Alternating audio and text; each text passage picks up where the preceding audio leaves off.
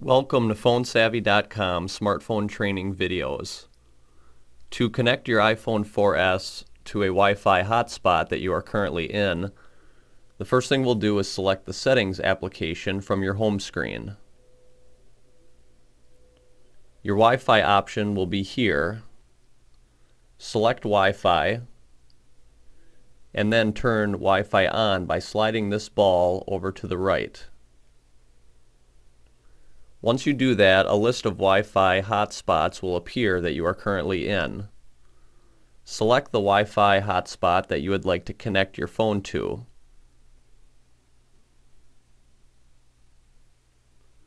If the hotspot is password secured, a field will open up for you to type in the password of that hotspot.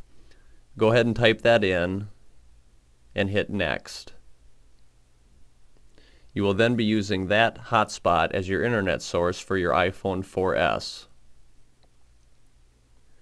If you want to learn more about your device, visit PhoneSavvy.com, where we have over 50 training videos on the iPhone 4S.